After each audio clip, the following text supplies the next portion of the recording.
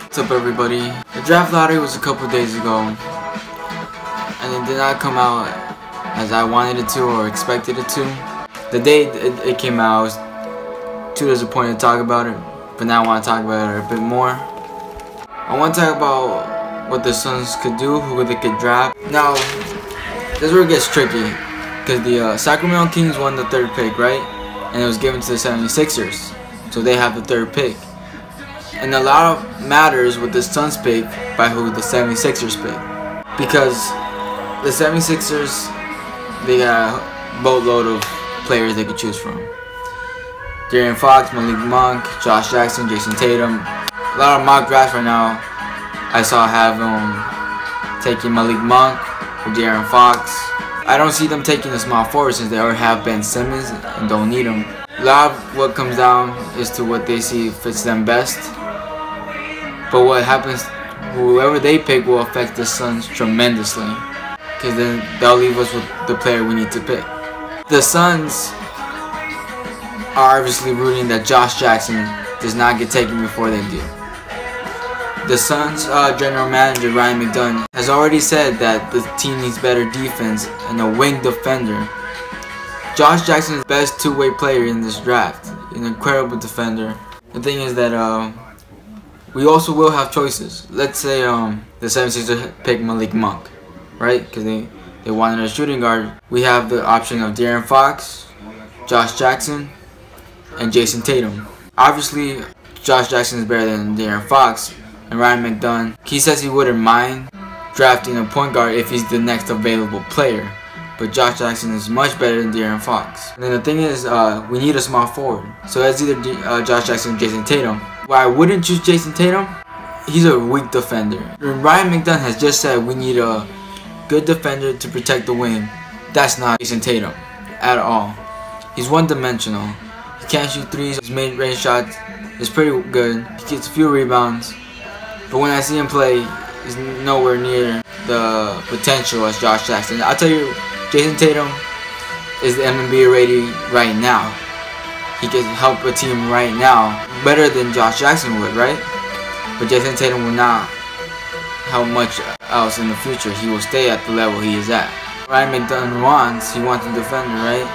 And Josh Jackson is a better defender than Jason Tatum, better rebounder than Jason Tatum, a better passer than Jason Tatum.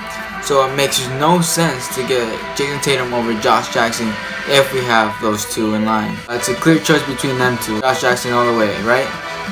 The thing is, if the 76ers pick Josh Jackson, we'll leave with either Malik Monk, De'Aaron Fox, and Jason Tatum. There's no way we're picking Malik Monk. We have Devin Booker.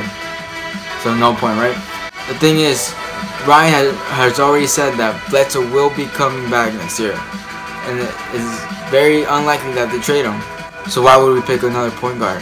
I'm pretty sure if we only left Jason Tatum and De'Aaron Fox, they're going to pick Jason Tatum, which I don't want. I'm not a big fan of Jason Tatum. I'd rather still trade Bledsoe and get De'Aaron Fox. And maybe trade Bledsoe for a small forward that would help right away. We really need the Philadelphia 76ers to pick a guard. We need Josh Jackson. The thing with Josh, his attitude and character, I don't know very well. At first thought is that he could be a bit reckless, which was not good to have as an organization. But his upside is way too good to pass over. He has all the potential to be a great player.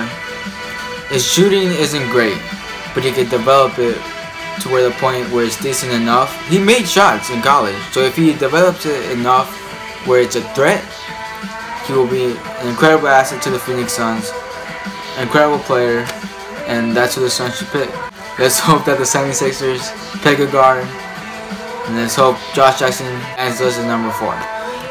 I'm not as mad as I was the other day, because this draft is so stacked that 4 wasn't really an issue. I would have preferred picking 1st or 2nd. If we do end up with Josh Jackson, it would be incredible.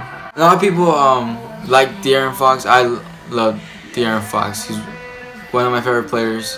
He outplayed Lonzo Ball, as a lot of people know. But since we have since Ryan has already said that Bledsoe's likely to stay, we would have 4 point guards if we got him. Bledsoe, Knight. We need to trade Knight right away though. He can't be on the team anymore.